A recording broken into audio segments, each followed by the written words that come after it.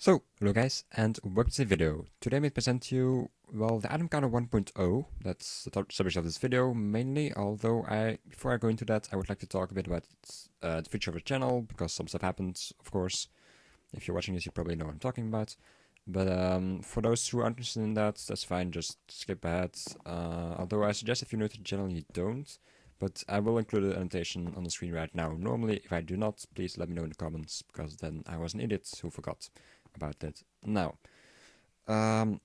as you probably know if you're watching this, I released my 1000 subscriber special last week. The IFS 1, which is basically in a scalable door concept. It's also flush and seamless, and stable, which is a rather, well, it's a property I coined basically. It's not that important anyway.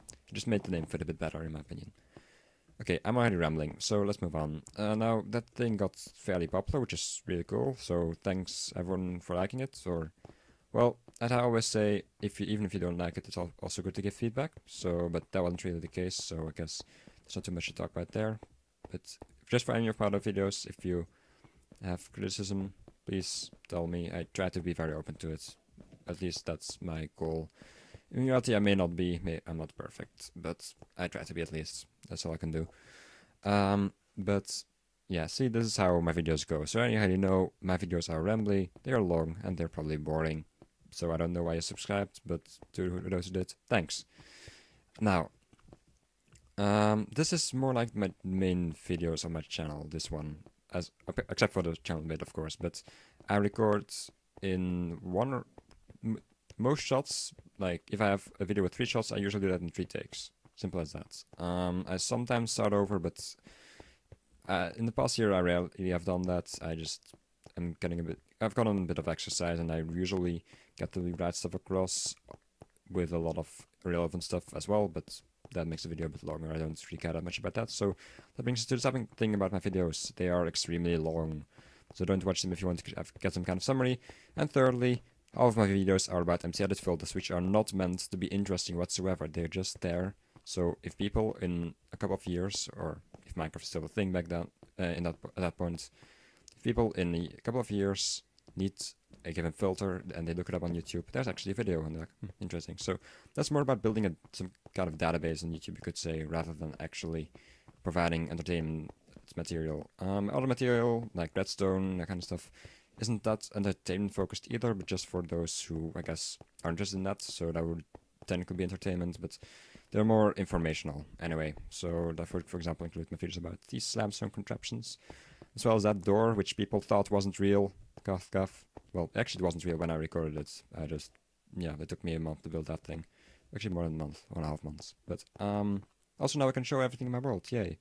For those who are new to the channel, for the past couple of months, because I had to keep the project secret, I recorded that render distance too, which is awful, but it does work.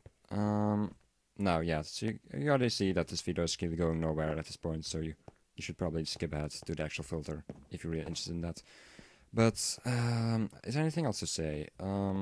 So if you subscribe, just beware that my videos are lengthy, they're probably not interesting, and you will probably want to unsubscribe within a couple of weeks. Yay! Now, on to my actual video. Well, I guess I'll just go to the rest of this video like normal. If I miss something, well, I don't know, I'll talk about it next video probably. But that way you at least kind of know what my material is about. So, up to this filter. This was suggested by NiceMark MC somewhere last week, I believe. And I quickly wrote together. I was working on the editing for the previous video, but I still had some time. So, and it was actually a really small filter. It's a real simple one. Nothing too interesting, but he asked for it, I made it, he found it use for it, I suppose, and maybe some other people will as well. So that's why I'm showing it. Now, it's simply called the item counter because, well, it counts items in containers. It's that simple. So right here we've got a couple of different containers. We've got a normal chest, I can show that. As you see, normal trapped. This one is 1 item, 2 items. This is a dispenser with 4 items, with 8 items. And also I am using some items in the same stack to make it a bit more complex, but this should provide us with enough of test material, I would say, for the filter. So with that said, let's head right into MCEdit. So here we are in MCEdit. Let's just quickly go through this. Here we've got our 4 containers. We go to filters, The item counter 1.0 should be somewhere in here. Yes, here indeed. Right here, the options for the filter are quite simple. There are just 5 checkboxes, and basically this means what containers you want to include in your count. So if we just include all of them, we will get a total of 15. Also, this is just how it works. It will throw an exception. It's not the best way, but this way it will give you a visual feedback within MCEdit about the amount. It will also cause some spam in your terminal because that's what exceptions are, actually errors, basically. But yeah, that's just the way it works.